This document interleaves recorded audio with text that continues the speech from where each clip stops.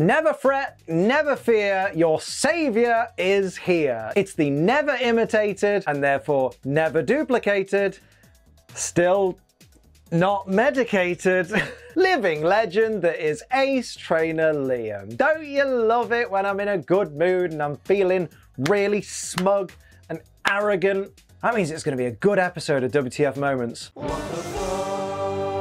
So today's episode begins with Mimey leading Go, Chloe and Cerise, as well as a bunch of Go's Pokemon, through some exercise. Given that Cerise refers to it as martial arts, I'm going to assume it's Tai Chi, but it could very easily be Kung Fu. I honestly have no idea, like I know nothing about martial arts. Of course, that's obvious, look at the state of me. You think these muscles have ever exercised willingly? But on a similar note, how does Mimey know this stuff? Last time I checked, Mimey wasn't a Medicham or an Urshifu, so how does he just randomly know this random martial art? Did he take classes? And what kind of place even holds martial arts classes specifically for Mr. Mimes? Mimey points out that Metapod is performing the best. Ahaha, you get it? It's funny because Metapod has no limbs and doesn't move. Well done, Pokemon. You've hit the lowest common denominator of comedy right there. I bet you're real proud of that one, aren't you? Scorbunny then goes full Kyle Broflovski and kicks the baby. Kick the baby!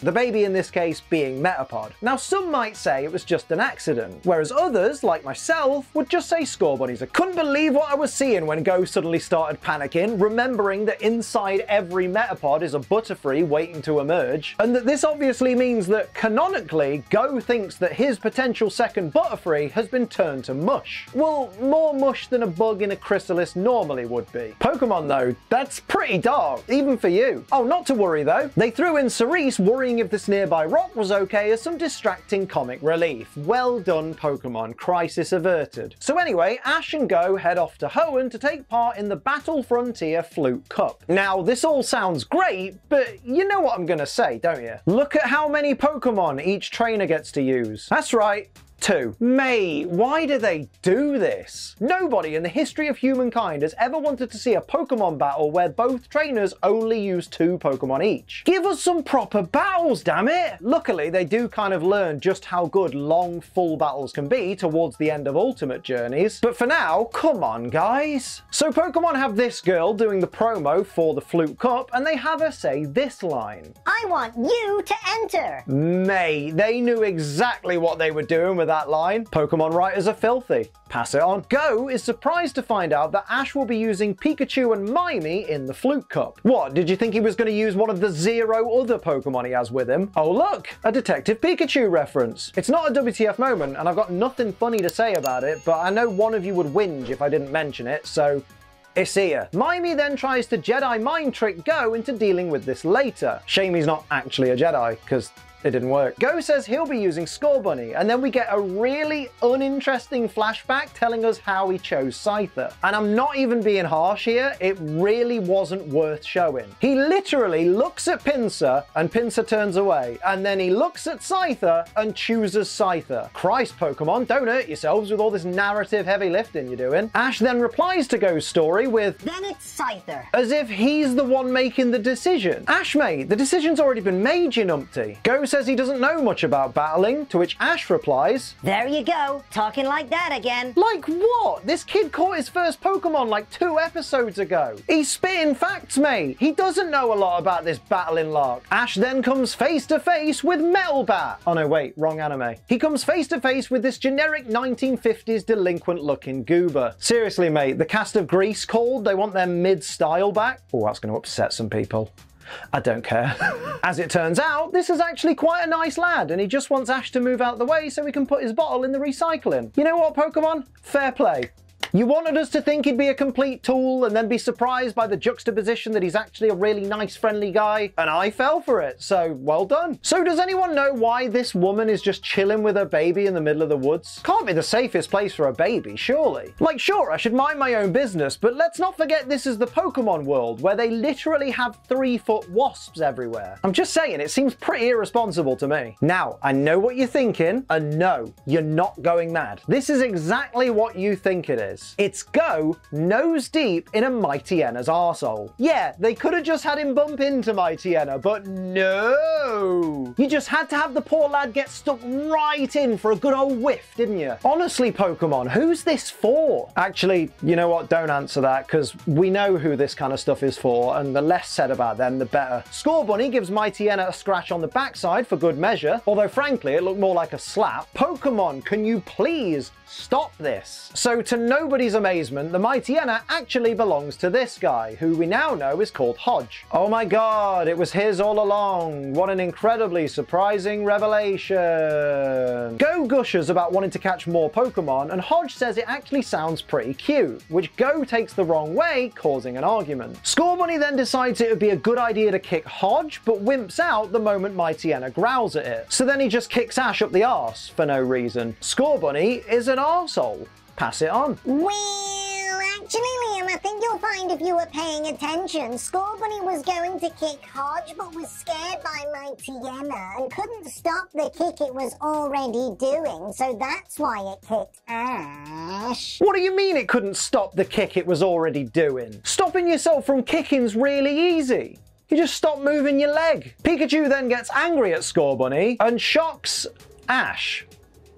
This one doesn't even make sense. Like, we all know Pikachu can choose the target for his Thunderbolts, so why would he shock Ash? Is it just because Ash was between him and Scorbunny? Man, with friends like this, you're friends with a knobhead. I'm just saying, they could have easily drawn Ash sideways on for this scene, but they didn't. They chose to have him point his rear end at the camera. What is it with Pokemon and bums today? Seriously, someone at Pokemon HQ needs a long, hard look in the mirror, I think. But never mind that, look at Mightyena being the goodest boy. Now, I think the Pokemon expected us to be shocked that Hodge turned out to be Go's first opponent in the tournament, but let's be real, we all saw it coming. The character of the day who Go immediately butted heads with after Go and Scorbunny violated the guy's Mightyena, it was bound to happen, wasn't it? That's not how you surprise people. This is how you surprise people. Before we continue the video, let me say a massive thank you to this video's sponsor, Final Fantasy XIV Online, available on both PC and PlayStation 4 and 5. For those who don't know, Final Fantasy XIV Online is a huge online RPG set in an incredible open world where you can set out on grand adventures either on your own or with friends. And what's even better is right now you can play 2 of their award-winning adventures absolutely free. Yeah, that's right, you can play your way up to level 60 for free with no restrictions on game time, so there's no better time than now to jump in. Simply click our link in the description to go and check out the free trial, and you can get started with the important things like customizing your character. You can choose their race, their clan, their gender, and then you can freely customize their appearance to get them looking absolutely perfect. Here's the character that I made. He's Ansem. I mean, yeah, he is, but also that is his name. He's Ansem. There's also a job system in the game, and the free trial gives you 14 different job classes to choose from, including some of my personal favorites like Black Mage, Monk, and Dragoon. Once your character's been created, you are free to head out and experience one of the greatest Final Fantasy stories ever told. Absolutely free. Again, head to our link in the description to check out the free trial and get yourself started with Final Fantasy XIV Online. And of course, thank you in advance to everybody that goes and checks out the free trial using our link, because every person that clicks the link helps support this channel. And now, back to the video. As their battle begins, Go thinks he has the upper hand, with Scyther being a bug type against the dark type Mightyena. And oh boy, was he wrong. Mightyena busts out a Fire Fang and takes out Scyther in a single hit. Mate, I know Go's new to this, but still, that's embarrassing. Like, knowing that Mightyena gets basically all of the Fang moves is like Mightyena 101. It's practically Mightyena's entire shtick. Granted, I guess we should cut Go some slack. After all, Mightyena's not been in a non-remake main series Pokemon game since Sun and Moon back in 2016. That was 7 years ago. Well, actually, Liam, I think you'll find that Mightyena was able to be in Pokemon Ultra Sun and Ultra Moon, and they weren't remakes.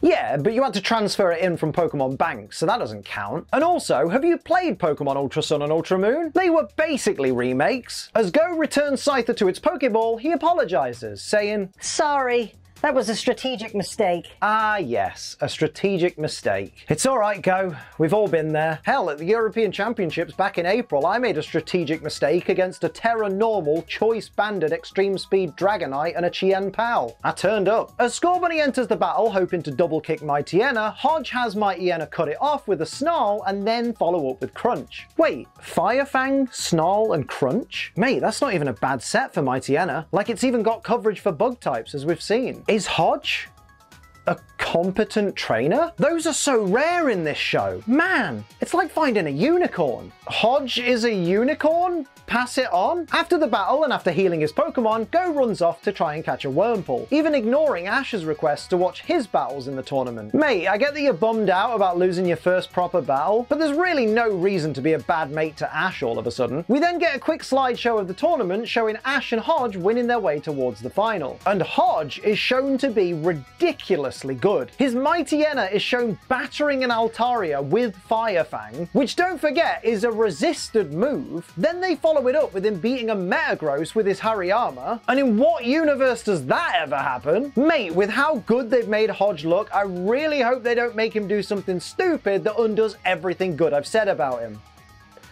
Oh no. They're going to make him do something stupid that undoes all the good things I've said about him, aren't they? At the start of the final, Hodge sends out Hariyama and Ash sends out Mimey, to which Go, who, bear in mind, only just got there in time for the start of the final, reacts with, "What?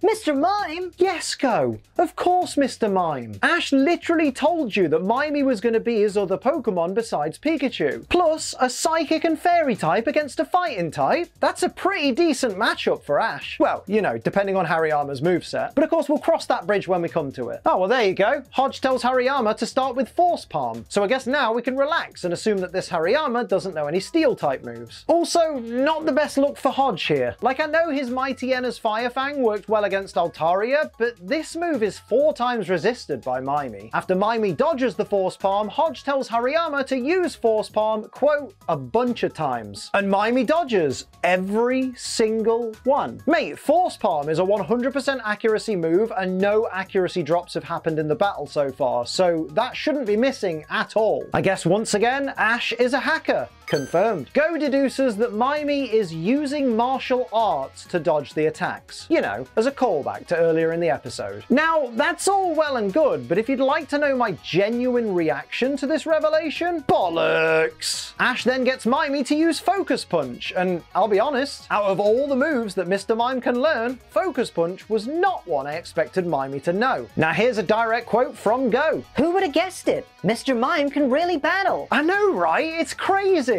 It's almost like it's a Pokémon. Hodge gets Hariyama to go for Arm Thrust, but Mimey uses Reflect, completely blocking the attack. Now come on, we all know that's not how Reflect works. But considering this is a 15 base power fighting type move used on a Psychic and Fairy type with Reflect up, I'm willing to accept that Mimey wasn't fazed by it at all, because it would be doing barely any damage to him anyway. Although I will say, I think they just got the move wrong. I reckon that's Protect, not Reflect. After all, Arm Thrust is a move that's supposed to hit a minimum of 2 times, but it only struck once before Mimey blocked it, and then Hodge had to reissue the order. That to me sounds more like Protect, but what do you reckon? And after a Psychic attack, Mimey has defeated Hariyama. And you know what? I didn't have Mimey wins a battle on my Pokemon bingo card, so fair play. Oh, here's a direct quote from the announcer. What a battle! What a Pokemon! My opinion of Mr. Mime in battle has done a complete 180! Crikey, have you heard what this lad's chatting? That is scathing, mate. Poor Mimey. Now, here's a direct quote from Hodge. You did a great job. Thank you, Hariyama. A great job? What do you mean? It literally didn't land a single move. Now look, for a while now, I've been one of those people that advocates that Mr. Mime is actually quite a cute Pokemon despite the reputation it gets online. But this image makes it really hard to be one of those people. So it turns out that me, Ash, and Pikachu all had the exact same reaction to Mimey refusing to battle Mightyena. Bro, literally same. Hodge tells Mightyena to use Sucker Punch.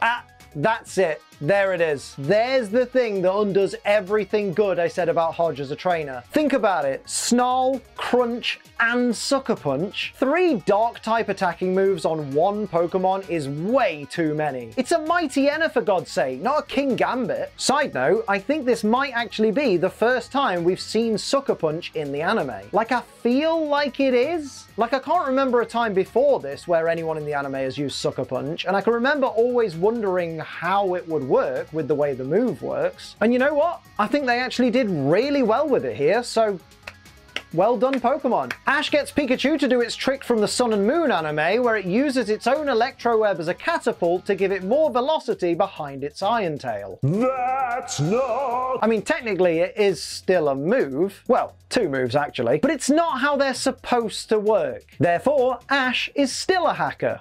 Confirmed. So with that, Ash wins the Battle Frontier Flute Cup and claims his prize of the 5 flutes. Not that they're actually worth anything anymore. After all, they've not been a thing in the games for years. I guess it's just a nice bit of nostalgia to keep all the Hoennites warm and fuzzy. Here's one for you though. Can you remember what each of the 5 flutes actually does in the games without looking it up? Let me know in the comments, and if you cheat, you're a loser. Hodge goes to shake Ash's hand, but falls off his Hariyama and knocks Ash's flutes all over the place. I mean, they're made of glass, so I'm surprised they didn't smash, to be honest, but then that would have made this pointless filler episode even more pointless. Back at Cerise Lab, Go explains that he caught 3 Wurmple because there's no way of knowing if they're going to evolve into Cascoon or Silcoon. I mean, sure, but in that case, why not catch like 15? Like, statistically speaking, for all you know, all 3 of these Wurmple could evolve into Silcoon. Come on, Go, use your noodle. Ash gasps and says the Wurmple are evolving, only to immediately reveal that he was joking. Now, admittedly, this would be funny, were it not for the fact that main characters' Pokemon evolving happens so rarely in this series, so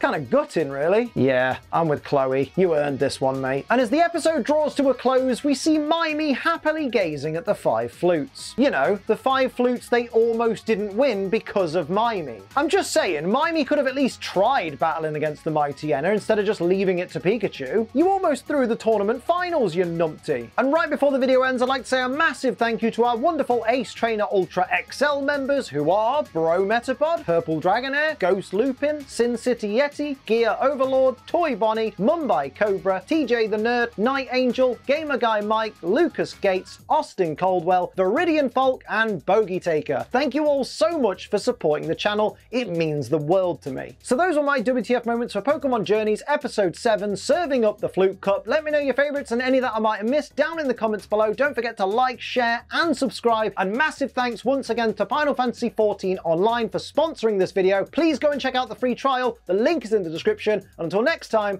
I'm Ace Trainer Liam. Keep on training.